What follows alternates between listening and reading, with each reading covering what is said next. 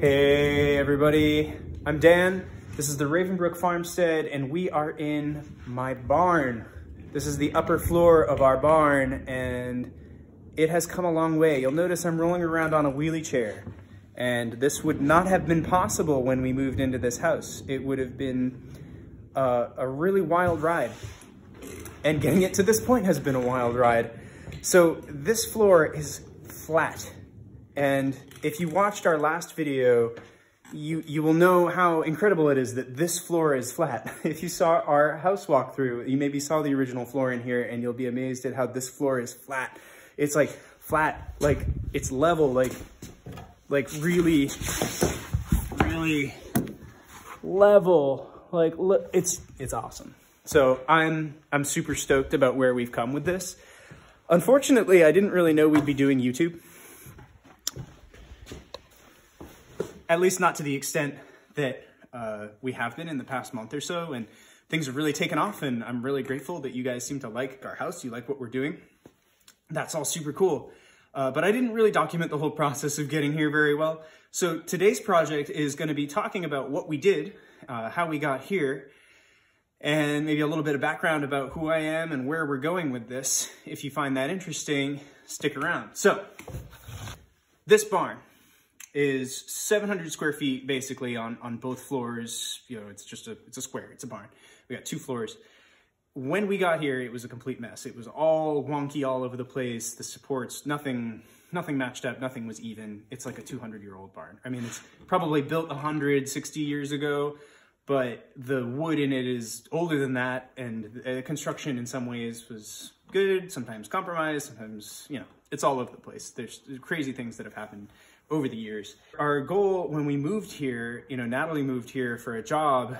I was working online, and I'm still working online. So a little bit of background about me to give this context. I was trained as a musician, decided I didn't want that life, classical musician. I was working as a personal trainer to make ends meet, and then that just became my full thing. And I love fitness, I love helping people with their health, I love the whole process of it.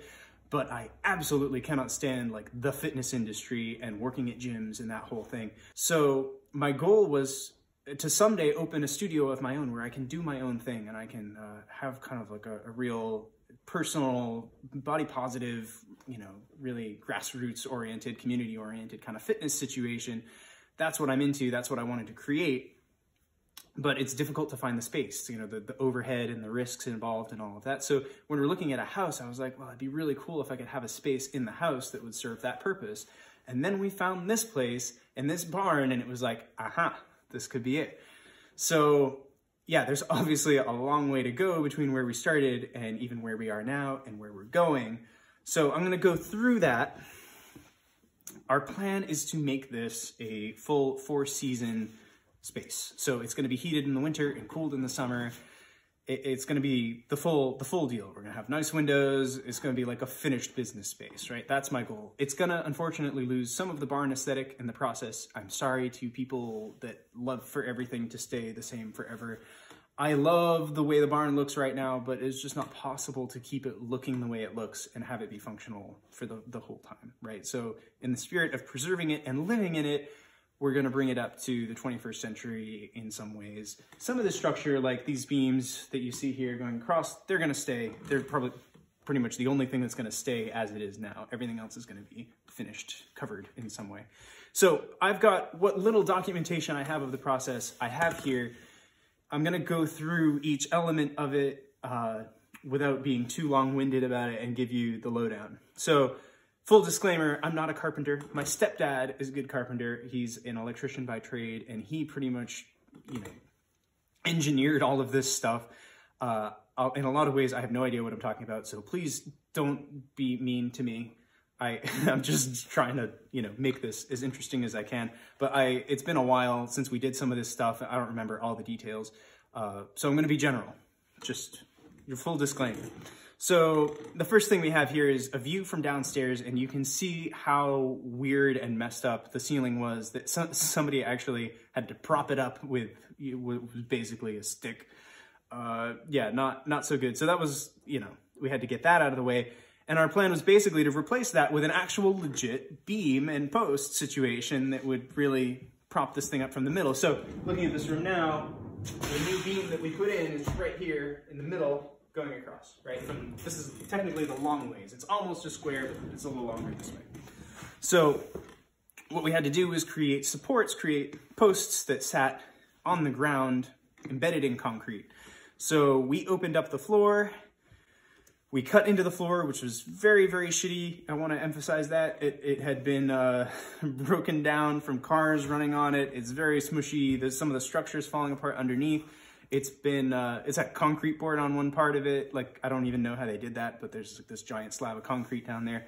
It's a complete mess. So yes, we cut into this old floor. It needed to be done. It's going to need to be restored in the future regardless.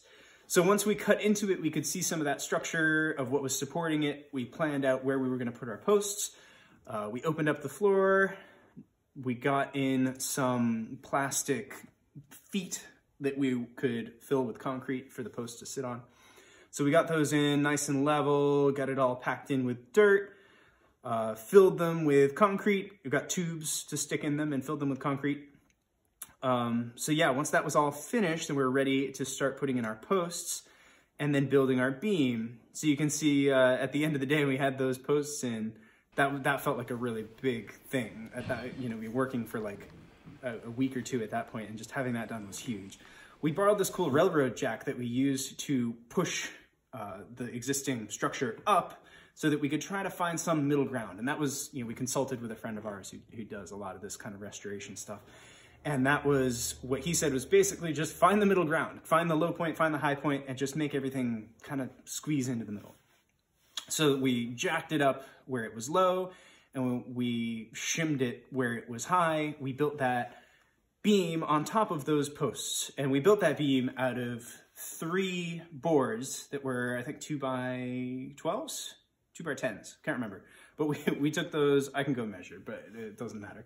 So we took those boards, we sandwiched them together, 3 boards with plywood in between, and then we staggered the seams, lots of adhesive, lots of screws. The thing is solid as a rock. We basically just built that beam in place, just the 2 of us.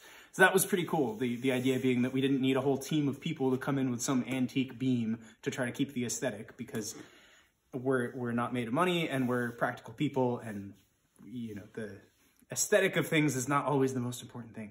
So we built this beam. It's now supporting the floor, and now the floor actually, when you went up at that point, didn't like wobble around quite so much. Before then, you go in there, it was like really, really moved a lot. It was just little strips of plywood on top of 1/2-inch boards that you could see daylight through. It's really sketchy up here. Now, obviously, much, much better. So once we had that beam downstairs all set, we started working up here, and the challenge here was that there was such a difference from one side to the other, and between there it was wavy as all heck. So we put a laser in the middle of the room that was maybe 6 inches up, and then that laser projected around, and it was clear to see that we had maybe 6 or 8 inches of difference from one side to the other, and that had to be accommodated with scribing every piece of wood that went in to make that perimeter.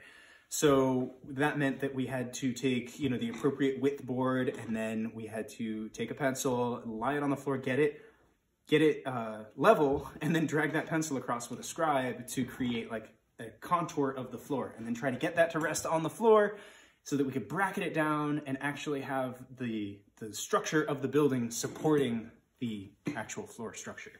That was a very, very long process, right? Because we had to go and draw the line and then go and use the saw to cut along the line. And if it was off by a 1/16 of an inch, we had to go back and take off a hair and then bring it back and forth. There was a lot of that. It was really, really tedious, but we got it done. The effect at the end was super cool and very, very effective. We doubled up around the perimeter. We actually doubled up for our bays going long ways down the thing. So we've got 3 bays. So we had two long runs down this way. And then from there, it was basically like framing any other floor, although it would kind of float in places, right? So we had to go, and everywhere that it lined up over the structure of the barn, we had to go and like rivet it down to the floor with brackets. So we got all that set up, joist hangers, all that jazz, basic floor construction. Yeah, and then once we had that skeleton laid out, once we had the floor all set in there and framed, then we went and filled it with insulation. We decided to use rock wool insulation because the rodents don't like it, and there's already clearly some rodent activity in this barn, so we wanted to kind of head that off. And also it made sense in terms of the R value and the thickness of our floor. We're only working with like 4 inches at the skinniest part and like 10 inches at the thickest part. So we had some considerations there. We used some extra where we had it to kind of patch things in.